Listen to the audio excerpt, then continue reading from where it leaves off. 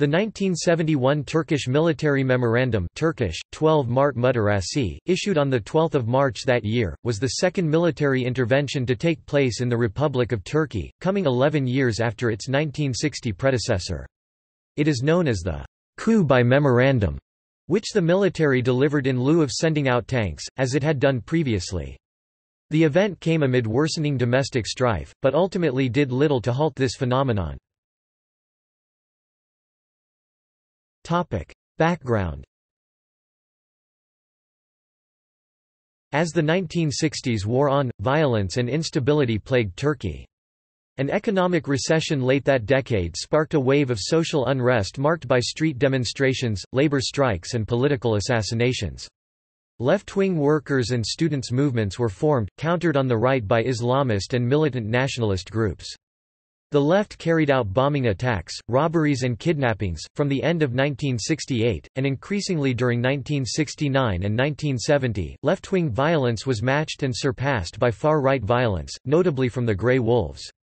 On the political front, Prime Minister Süleyman Demirel's center-right Justice Party government, re-elected in 1969, also experienced trouble. Various factions within his party defected to form splinter groups of their own, gradually reducing his parliamentary majority and bringing the legislative process to a halt. By January 1971, Turkey appeared to be in a state of chaos. The universities had ceased to function. Students, emulating Latin American urban guerrillas, robbed banks and kidnapped U.S. servicemen, also attacking American targets. The homes of university professors critical of the government were bombed by neo-fascist militants.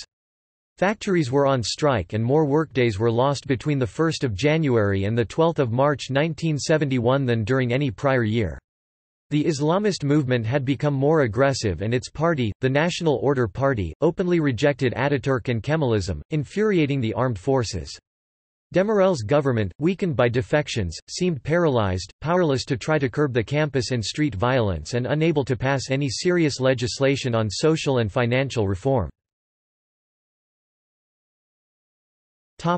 Memorandum. It was in this atmosphere that on 12 March, the Chief of the General Staff, Memduh Tagmak, handed the Prime Minister a memorandum, really amounting to an ultimatum by the armed forces. It demanded, "...the formation, within the context of democratic principles, of a strong and credible government, which will neutralize the current anarchical situation and which, inspired by Ataturk's views, will implement the reformist laws envisaged by the constitution." Putting an end to the "...anarchy, fratricidal strife, and social and economic unrest." If the demands were not met, the army would "...exercise its constitutional duty," and take over power itself. Demirel resigned after a 3-hour meeting with his cabinet. Veteran politician and opposition leader İsmet İnönü sharply denounced any military meddling in politics. While the precise reasons for the intervention remain disputed, there were 3 broad motivations behind the memorandum. First, senior commanders believed Demirel had lost his grip on power and was unable to deal with rising public disorder and political terrorism, so they wished to return order to Turkey. Second, many officers seem to have been unwilling to bear responsibility for the government's violent measures, such as the suppression of Istanbul workers' demonstrations the previous June. More radical members believed coercion alone could not stop popular unrest and Marxist revolutionary movements, and that the social and economic reformism behind the 1960 coup needed to be put into practice. Finally, a minority of senior officers concluded that progress within a liberal democratic system was impossible, and that authoritarianism would result in a more egalitarian, independent and modern Turkey. Other officers felt they had to intervene, if only to forestall these radical elements. The coup did not come as a surprise to most Turks, but the direction it would take was uncertain, as its collective nature made it difficult to discern which faction in the armed forces had seized the initiative. The liberal intelligentsia hoped it was the radical reformist wing led by Air Force Commander Muhsin Bashir, who favored implementing reforms envisaged by the 1961 constitution. They were thus encouraged by the memorandum. Their hopes were dashed when it turned out that the High Command had taken power, animated by the specter of a communist threat, and not a radical group of officers as in 1960. There were rumors the High Command had acted to preempt a similar move by junior officers. The notion was seemingly confirmed when a number of officers were retired soon afterwards. The restoration of law and order was given priority. In practice, this meant repressing any group viewed as leftist. On the day of the coup, the public prosecutor opened a case against the Workers' Party of Turkey for carrying out communist propaganda and supporting Kurdish separatism. He also sought to close all youth organizations affiliated with Dev Cenk, the Federation of the Revolutionary Youth of Turkey, blamed for the left-wing youth violence and university and urban agitation. Police searches in offices of the teachers' union and university clubs were carried out. Such actions encouraged vigilante action by the Idealist Hearths, the youth branch of the Nationalist Action Party. Provincial teachers and Workers' Party supporters became prime targets. The principal motive for the suppression of the left seems to have been to curb trade union militancy and the demands for higher wages and better working conditions. The commanders who seized power were reluctant to exercise it directly, deterred by the problems that faced the Greek junta. They had little choice but to rule through an assembly dominated by conservative, anti-reformist parties and an above-party government which was expected to carry out the reforms. The military chiefs would give directives from behind the scenes. To lead this government, on 19 March they chose Professor Nihat Erim, acceptable to the Justice Party and the more conservative faction of the Republican People's Party. This included Inonu, who embraced the generals once they picked his close associate, but the party's general secretary Bülent Ecevit was infuriated and resigned from his post. For his part, Demirel cautioned his party to remain calm. Erim appointed a technocratic cabinet from outside the political establishment to carry out the commander's socio-economic reform program.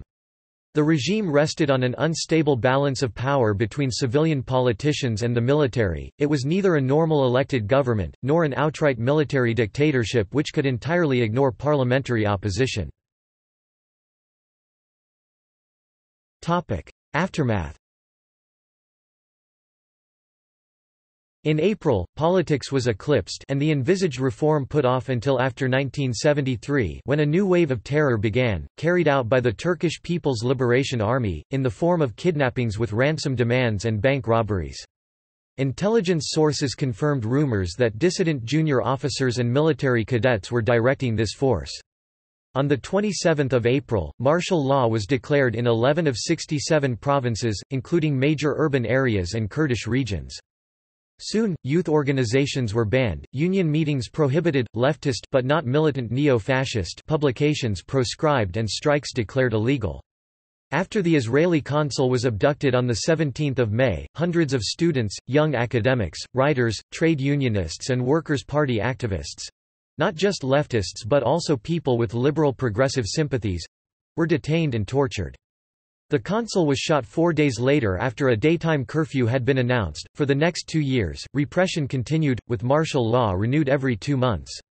Constitutional reforms repealed some of the essential liberal fragments of the 1961 constitution and allowed the government to withdraw fundamental rights in case of abuse. The National Intelligence Organization (MIT) used the Ziverbi Villa as a torture center, employing physical and psychological coercion. The counter-guerrillas were active in the same building, with interrogations directed by their mainly Central Intelligence Agency-trained specialists, and resulting in hundreds of deaths or permanent injuries.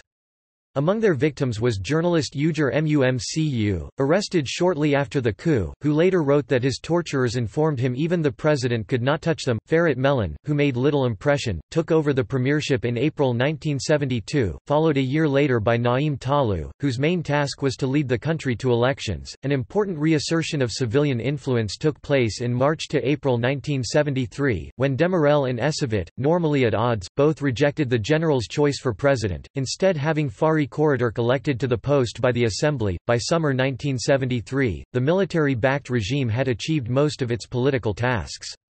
The constitution was amended so as to strengthen the state against civil society. Special courts were in place to deal with all forms of dissent quickly and ruthlessly. These tried over 3,000 people before their abolition in 1976. The universities, their autonomy ended, had been made to curb the radicalism of students and faculty. Radio, television, newspapers, and the Constitutional Court were curtailed. The National Security Council was made more powerful, and, once the Workers' Party was dissolved in July 1971, the trade unions were pacified and left in an ideological vacuum.